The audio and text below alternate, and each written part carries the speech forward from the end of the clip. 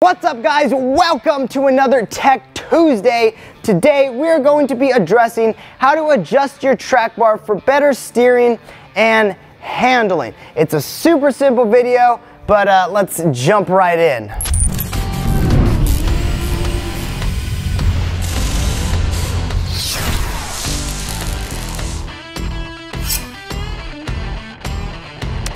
So before we actually dive into all of the work that it takes to adjust this, which is not that much, this is going to be a pretty quick video, I do just want to address a few things. First off, we did a ton of work on the pit bull recently, and so that kind of threw off the alignment and stuff.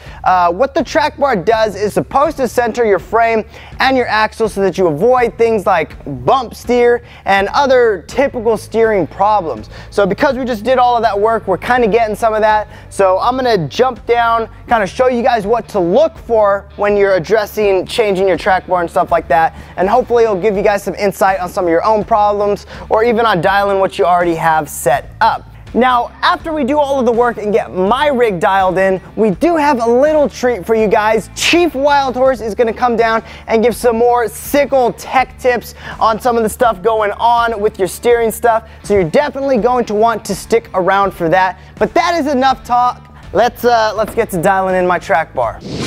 Okay, so the tools you're gonna need for this install is a tape measure, a ratchet strap, a couple wrenches, and a hammer. It's always a good idea to have a hammer.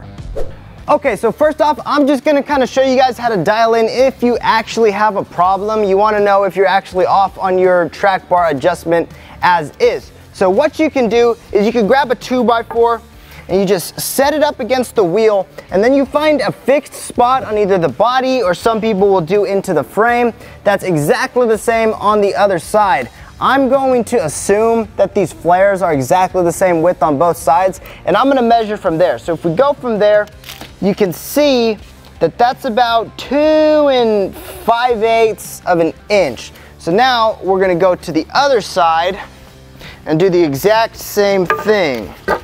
And as you guys can see, that's about 3.5. So we're not too far off. It's not crazy, but it's way more than we want. So what we're gonna do is we're gonna take the track bar off. We're going to adjust it. And I do have an adjustable track bar. I'm running the Wild Horses adjustable track bar. If you have a stock track bar, there's really nothing that you can do except for buy a new track bar. But just do this quick test, see how far you're off. Again, you can run it into somewhere on the frame, but then you're going way in there and it just gets complicated. So I'm gonna do that. I know I'm off, so what I'm gonna do is let me just show you what I'm gonna do. All right, so first thing to address is my track bar setup is a lot different from most of your guys. It's really custom. So your whole process might be a tiny bit different than what I'm doing, but again, I'm just gonna show you what I'm doing so you can kind of get a feel for how this whole process goes. I'm gonna take the bottom part of the track bar off right now.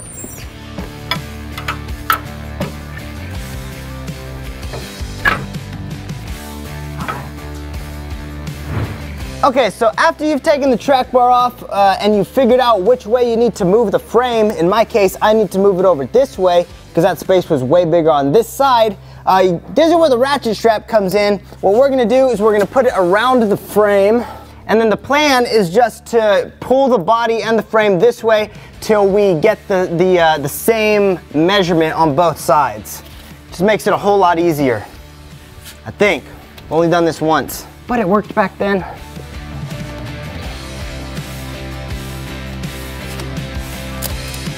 Okay, so once you've got your ratchet strap attached, all you want to do is you just want to ratchet, so you're pulling the body and the frame this way. Then you're going to get that same piece of plywood and the tape measure, and you do your same measurement. Okay, so that side's 3 1/4. Now we want to go to the other side, and on this side we get 2 3/4. So with that in mind, we still got to pull the body and frame a little bit more that way, so we're going to do a little bit more ratchet strapping. And we're gonna try again. But we don't have to go much because it's like 1/2 inch off. So we've only got to yank this thing just a little bit. That's probably too much. Well, we'll see. Either too much or I nailed it.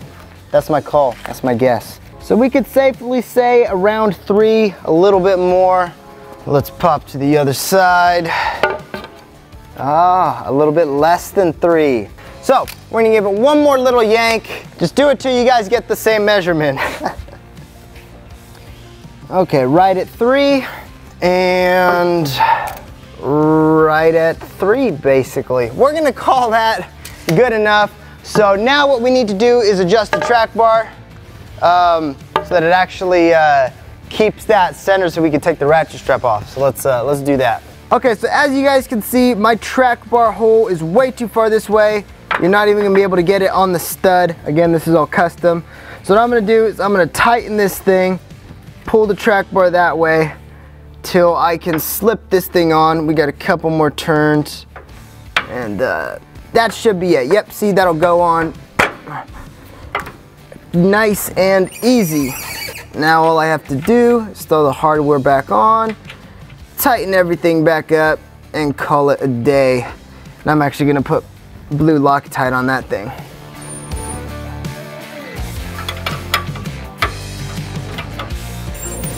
All right, so once you've tightened everything down there, we'll do a couple more checks. So this is with the ratchet strap still on. We're still at 3, so I'm gonna assume it's the same over there. Now what we're gonna do is we're gonna take that strap off, let all of the tension fall onto the track bar, and see how we make out. All right, cue epic music.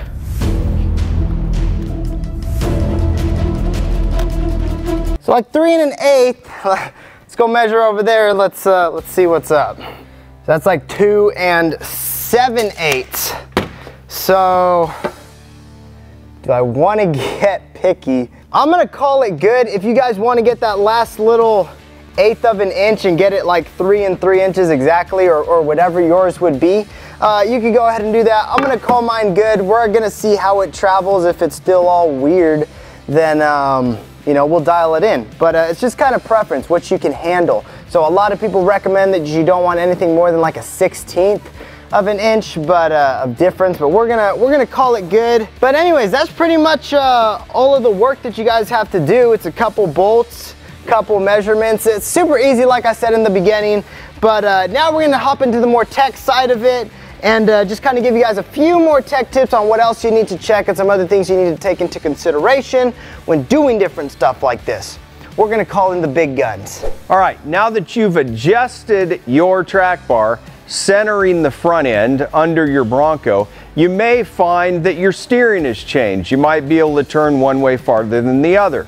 The way that you're gonna deal with that, if you have a fully indexed pitman arm, like a Wild Horses drop pitman arm, is you can remove that pitman arm, center up the steering box itself by turning and counting your turns right to left and finding center, and then bolting the pitman arm back on. If you have a stock pitman arm with keyways in it, you really don't have that adjustability.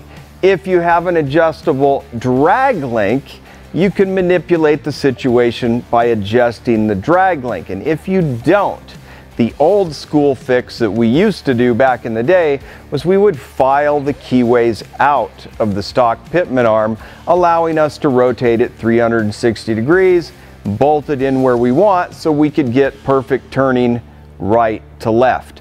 The last thing you want to do is recenter your steering wheel simply by removing the wheel and putting it back on in the center location. Those are just a few more tips for you. If you have any other questions, give us a call.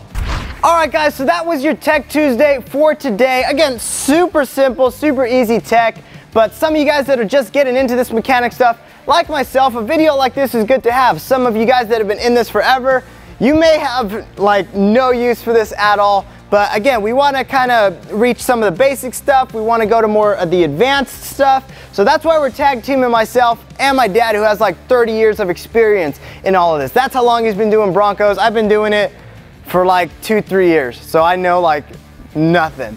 But I know enough to show you guys some of this stuff. So I hope you enjoyed the video. I hope you found it helpful. If not, I hope you found it somewhat entertaining. If not, that's okay. But if you did, make sure, if you're not subscribed already, to go ahead and click the subscribe button, click the like button, comment down below what you want to see in future videos, and we hope to see you in the next one. So anyways, guys, with all of that being said, we will see you guys out there on the trail. Peace!